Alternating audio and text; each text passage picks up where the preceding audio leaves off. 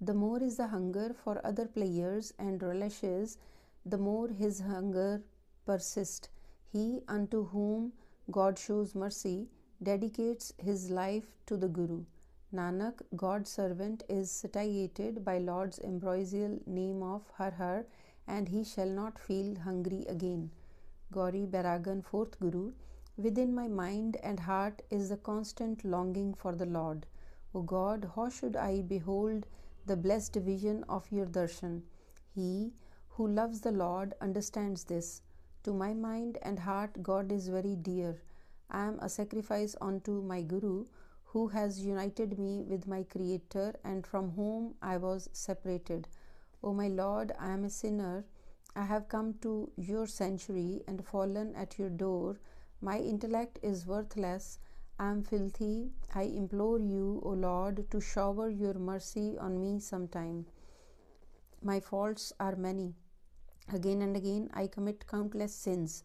O Lord, they are so numerous that they cannot be counted. You, Lord, are merciful, treasure of virtue. When it pleases you, Lord, you will forgive me. I am a sinner, saved owing to being in the company of the Guru. He has bestowed the teachings of the Lord's name that liberates me. What glorious virtues of yours can I count, O my true Guru? When the Guru speaks, I am wonder-struck. The true Guru has saved many more sinners like us. Thou, O Guru, are my father. Thou, O Guru, are my mother. And thou, O Guru, are my kinsman, companion, friend, and solace.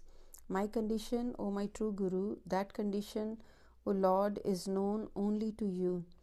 I was rolling around in the dirt and no one cared for me.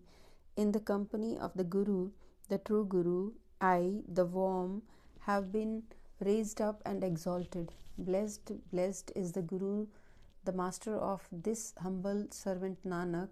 Meeting him, all my sorrows and troubles have come to an end. Gauri Baragan, 4th Guru. Riches of gold and woman lures a man, and sweet are the worldly valuables of Maya to him. He has attached his mind to the pleasure of acquiring houses, palaces, horses, and other relishes. The Lord enters not his thoughts. How shall he be saved? O my Lord King, O my omnipresent Lord, these are my lowly actions.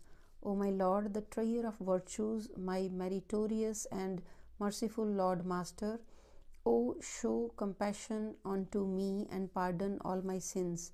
I possess no beauty, neither high caste, nor the right way of life.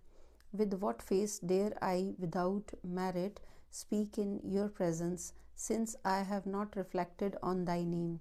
I, the sinner, am saved by the company of the Guru. This is due to the generous beneficence of the true Guru. He gave all beings souls, bodies, mouths, noses, and water to drink. He gave them grain to eat, clothes to wear, and other pleasures to enjoy. But they do not remember the one who gave them all this. The man animal thinks he has made all this himself. All this happens is as ordained by thee. Thou art the knower of all the hearts.